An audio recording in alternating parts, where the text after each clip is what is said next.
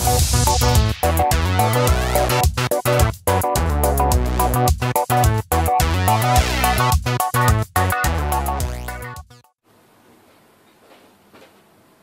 the previous video I cut the first 3 holes for the fans and the power and now finally, from deepest darkest China, my smaller connectors have arrived.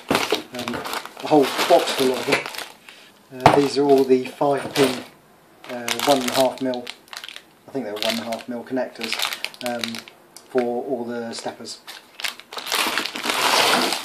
So I'm going to lay out for the first 5 along here, like that, and then another 3 here for e-stop and various other connectors.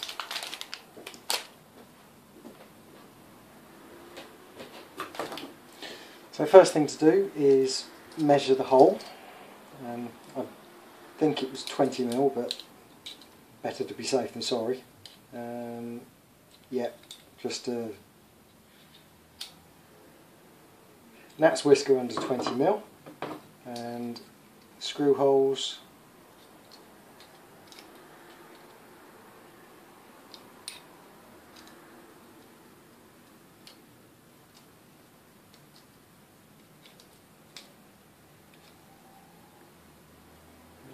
about 3mm.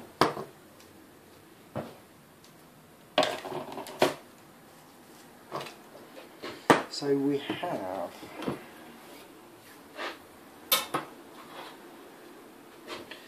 there's about 260mm to play with. So I'm just going to, I'll open a few to see how they lay out.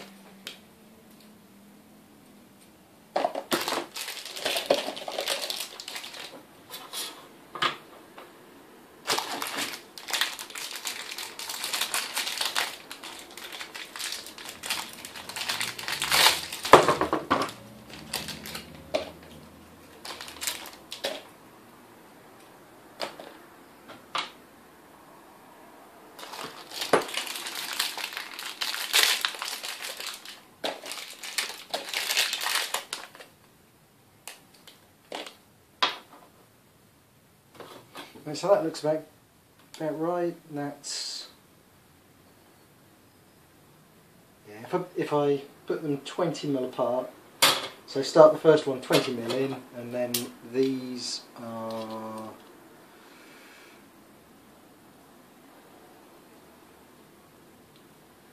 29mm. If I lay them out like that, then should have quite a nice pattern.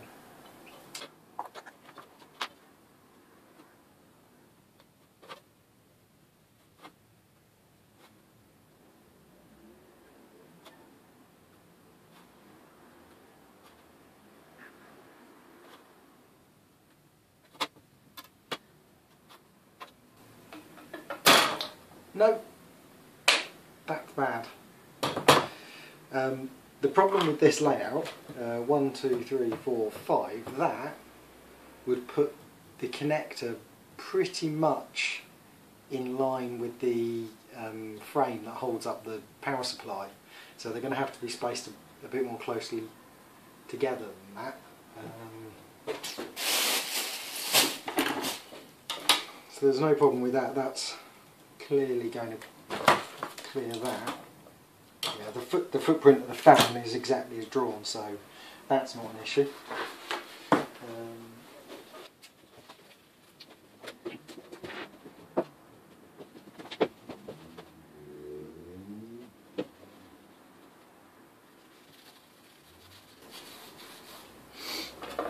Right, I'll do them on with 1 centimetre between them. Just check that looks okay.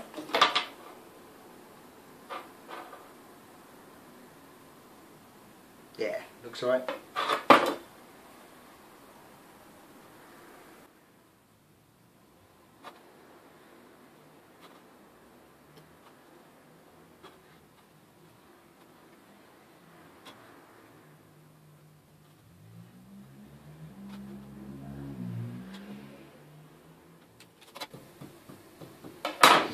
I'm just going to offer this up.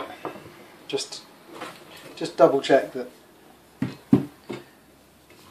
I'm in the right ballpark. Yeah. So I'll bring you around to show you later. This this connector is, yeah, it's a little closer. It's a little bit closer to the side of the power supply than I'd like, but it's.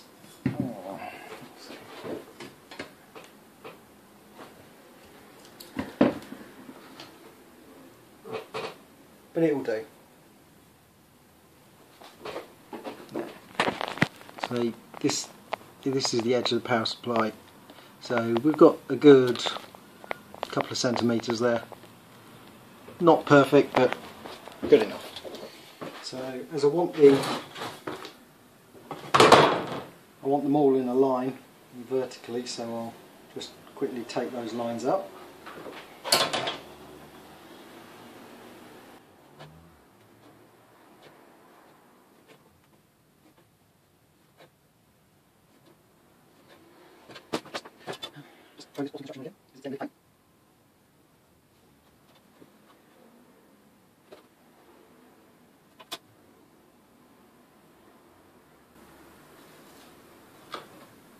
So there's the 5 stepper connectors, and then we've got a good bit to play with here, so I'll give that 20.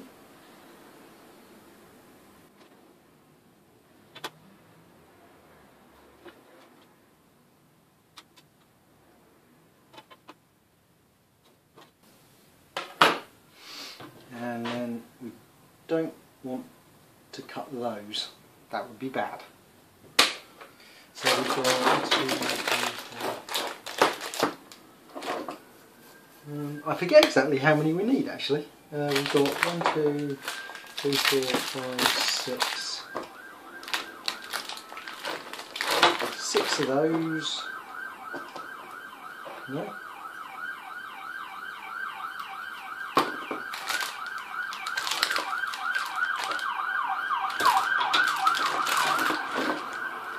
Got 7 5 pins and 2 4 pins, but I think it only requires 5 5 pins and 2 4 pins,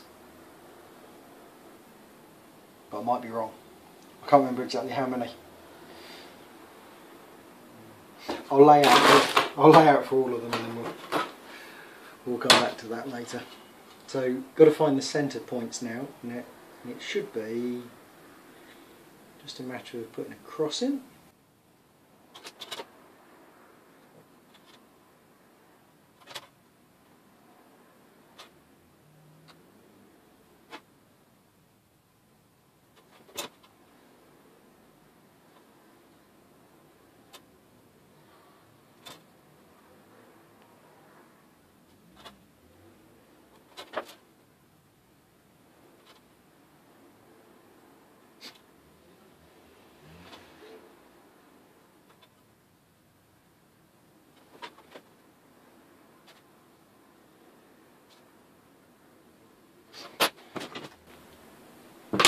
So I've laid out these 3 as well because I'm going to centre punch them. In the future, if I fit any more connectors, then that's where they'll go. So I might as well centre punch it now, save trying to find them later.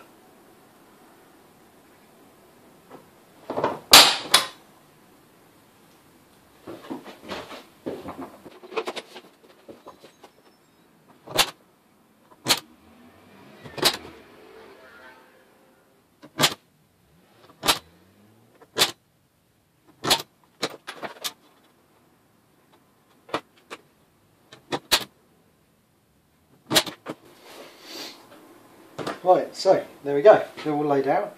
Now time for a lot of drilling. So I've just drilled the first hole using the hole saw, and thankfully the reseated chuck didn't come loose. I used a 22mm hole saw because the only other size I've got in this sort of area is 19mm. Now 19mm is a little bit on the tight side. but unfortunately it seems 22mm is well, a bit on the big side. I did sort of expect it. It's because hole saws don't tend to drill anywhere near their actual size, but as you can see, so you could drive a bus through the edge of, through the size of that. You could drive a bus through the gaps around the edge of that. I marked on the holes for the mounting pins or bolts, so I have got just about enough material there to put some 3mm holes in, but that one's going to be a bit tight. I'm not. Well, I'll probably just put a washer on or something just to hold it in place. That's step number 5, so it won't actually be used really. Well, certainly not until I extend the machine. I'm going to give it another go now with a 19mm hole saw. I think the 19mm will probably give me a hole that's pretty much spot on the right size.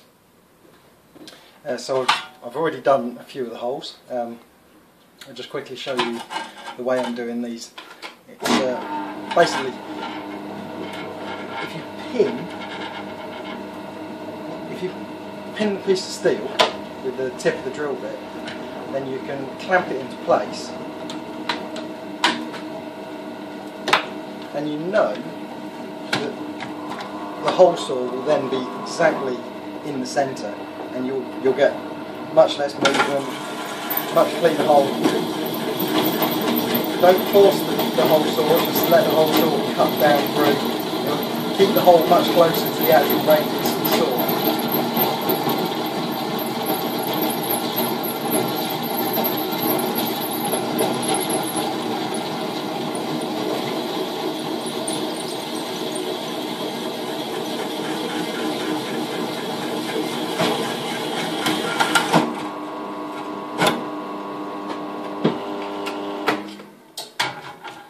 Right, so because this stick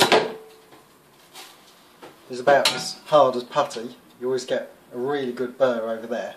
So I'll just take this over to the bench and I'll get rid of that before drilling the next hole. So I've given this hole a quick going over with a file just to get rid of the burrs off the back here, and as you can see, got a nice hole there, maybe 1.5 mil, maybe 2 mil of play around the edge, and spot on right for getting them nicely lined up. So there you can see the burr. It's almost too big to be a burr, it's practically an extra piece of metal being added on. That's got to be taken off with a file before I can drill the next hole, because it interferes with the piece sitting on the drill press. I suppose I could use a piece of wood underneath it, drill down into that, which would probably help, but I can't be bothered to find out a piece of wood, and I'd need a new piece for each whatever, so just run it around with a file and get rid of that.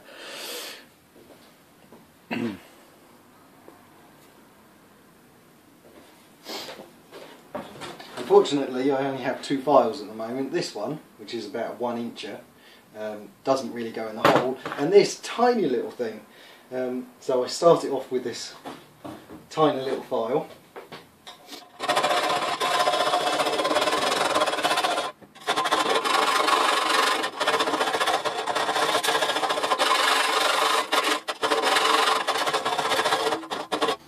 By sheer luck, once I've got rid of most of the burr, I can get the end of this file in. Just clean it up.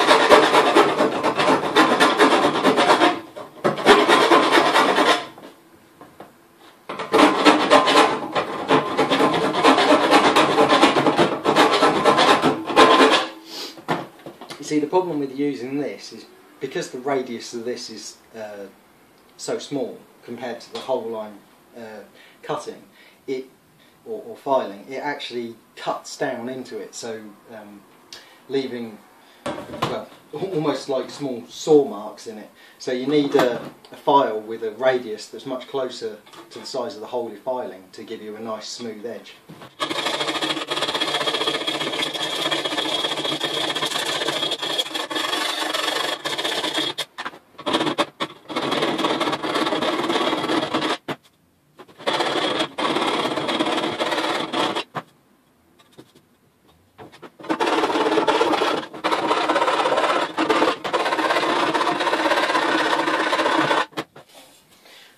go, the first 5 holes, vaguely in a line. I've got another 4. I've been and looked up the circuit diagram. I need another 4 holes. Because I've got the e-stop, the limits, the XY setup and spindle. So there we go, 9 holes, all drilled, deburred and ready for the mounting holes, which will be 3.5mm. So I'm going to clean up the construction lines now because I don't really need them anymore. And most of them are rubbed away anyhow.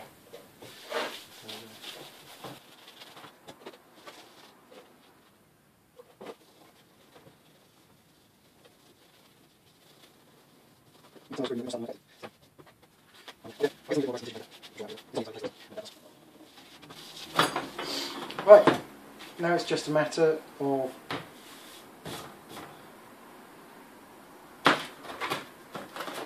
putting these through. What I will do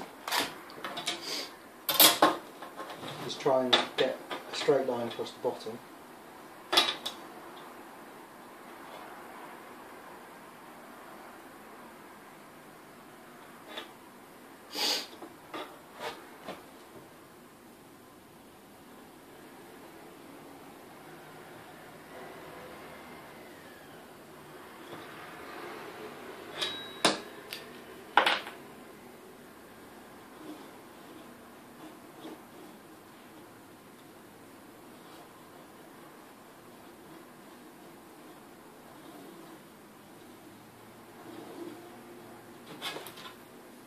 Right, so that line gives me something to line these up with. And I will set them so they just overlap that line. And then mark the 4 points I'm going to drill.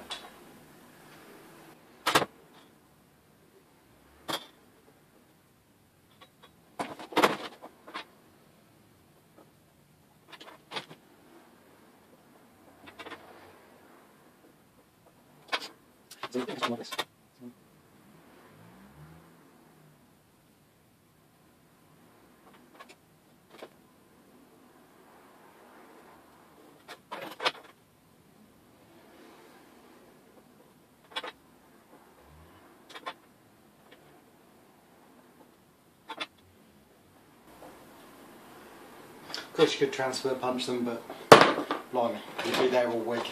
Much faster to do it that way. There you go. A whole ruck of holes to be drilled.